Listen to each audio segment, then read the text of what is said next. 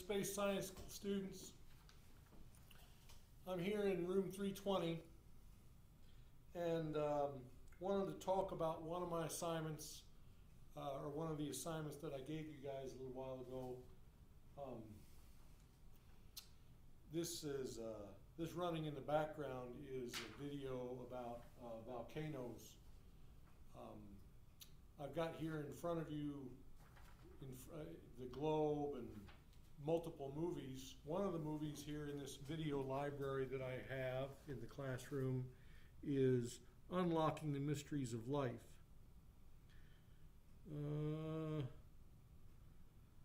Nope.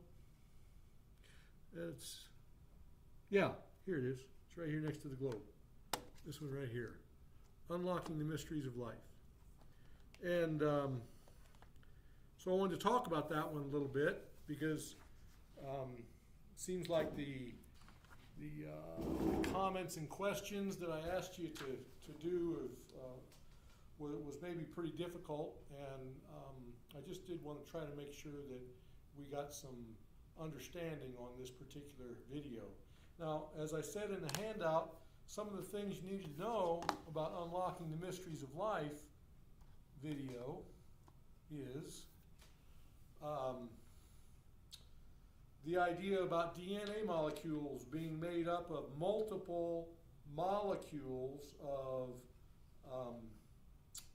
adenine, cysteine, guanine, and thiamine. And these four different deoxyribonucleic acids are used to create base pairs, and then each of 3 base pairs corresponds to a particular amino acid, one of 20 different amino acids that are used to build proteins. Okay, so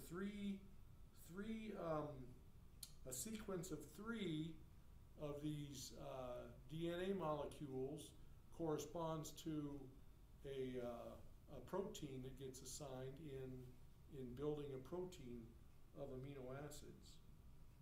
And there are 3 billion base pairs in the DNA, and they are all wound up in chromosomes, and there's 23 pairs of chromosomes.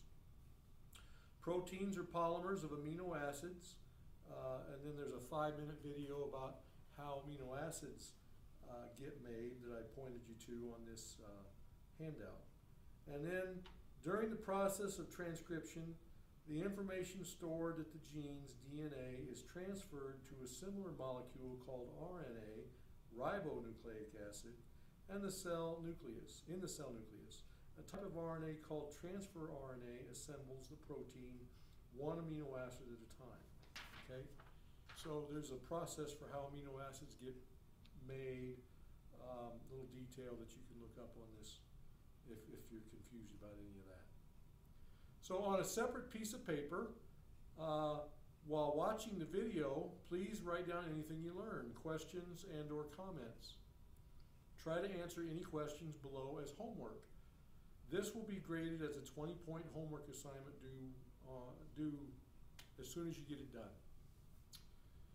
So the reasons for watching: there are many things you will hopefully gain watching this presentation, this Unlocking the Mystery of Life.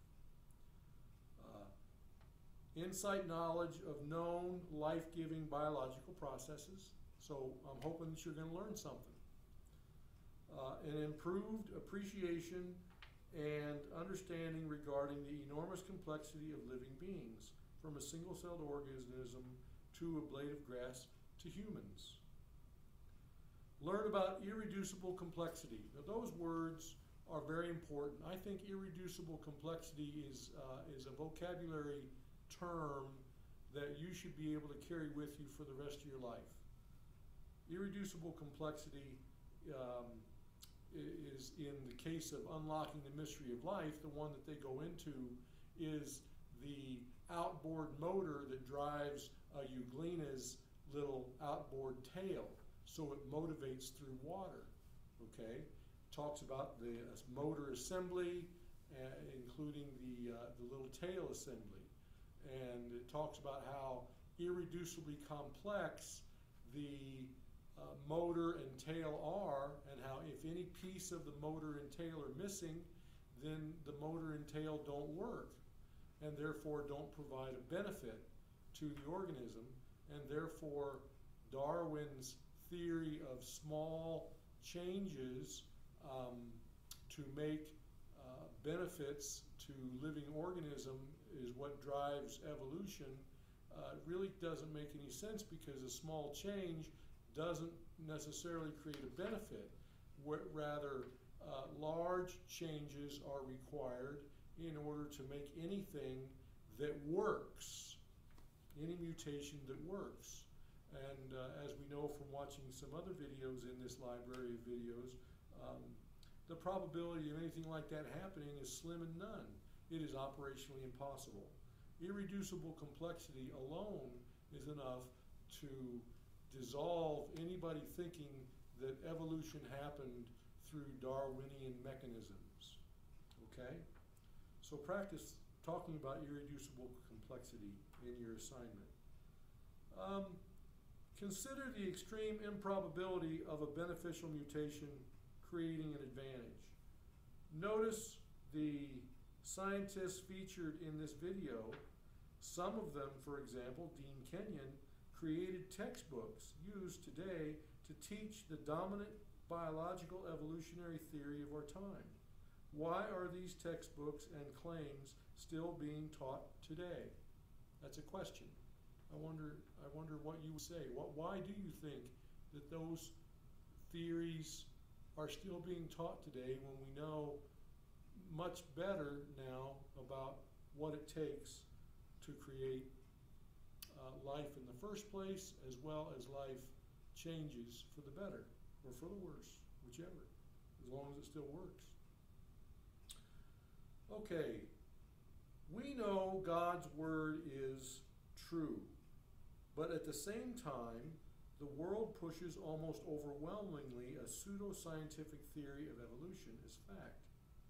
Possibly you can learn to help others break free from the theory of evolution and make it easier for them to believe in the Creator God of the Bible that loves them unconditionally and wants them to spend eternity with Him in glory. That's why I wanted you to watch this video. I want you to be able to help others know God's love for them through scientific discovery. Okay? How does a flagella motor get built by a euglena cell? How does an irreducibly complex system get built? Comment on the complexity of the human genome given that we start as a single-celled zygote at conception. So I was wanting you to think about these very deep questions. Yes, they are not easy questions to answer. In no way, shape, or form did I expect you to, as a high school science student, to know the answers to these questions. And so I wrote the questions more specifically to give you an opportunity to expand on what you know from your experiences. I want you to get good at pulling up those experiences so that you can discuss this particular topic. In my next video to you guys, I'm going to talk about how I would have done the assignment, or what I might have done to do the assignment, I should say, where for all the videos that you see in front of you. We've seen a few of these videos, several of them. Unlocking the Mystery of Life was just one.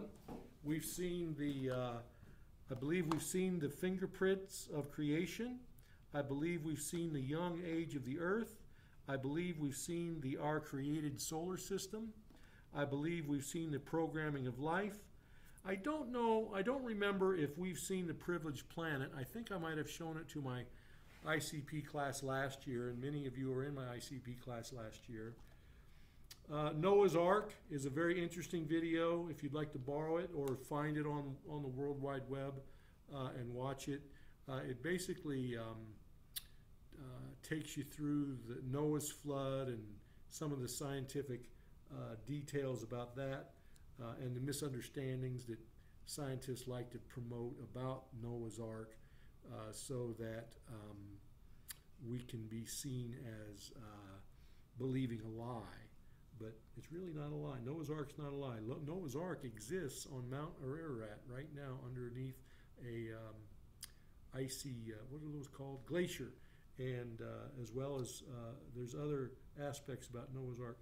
Darwin's Dilemma talks about the fact that the fossil record all of a sudden begins in our creation history. Fossils don't exist in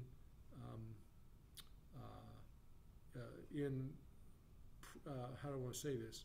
Fossils began to exist all at once. Let's put it that way. Fossils began to exist all at once. That's told in the coal record, C-O-A-L, coal mining record. We're finding trees and fossils and dinosaur footprints in coal deposits that prove that everything happened at once. It didn't happen over eons like they like to promote. Programming of Life talks about the impossibility, the operational impossibility of the life beginning, and talks about our created universe and our created solar system, these videos. So I'm looking forward to getting into our stars and our universe in the near future. And I just kind of wanted to give you this taste of what it is that I'm trying to accomplish in teaching creation science to you in the midst of your Earth space science information and technology. As scientists, it would be good for you to be able to share your faith with others using scientific terminology, because they're not necessarily interested in hearing about God. They're interested in hearing about the what makes it easy to believe that God exists. Does that make sense? And they're starving for it. They're starving for the information because nobody is sharing it. Nobody takes this information that's available to scientists and promotes it in the education system that we all experience. So or I should say it's rare. I shouldn't say nobody. I guess I'm somebody. And I love you, and I mean to do it well, and I certainly would love to talk to you more about anything along these lines. I love you. God bless you.